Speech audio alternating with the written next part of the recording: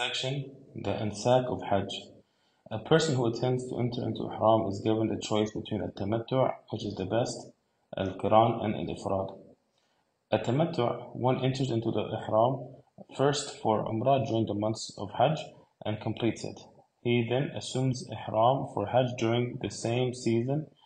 Furthermore, he is required to slaughter an animal if he is not from the residents of al-Masjid al-Haram. And 2. Al-Ifrad, one enters into Ihram with the sole intention of performing Hajj and performs the actions of Hajj only.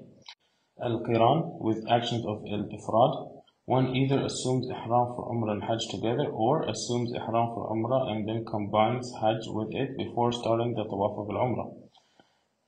A person who starts with a Tamattu is obliged to convert it to Qiran under the following conditions. 1. If one fears that he may miss standing at Arafah if he is busy performing Umrah.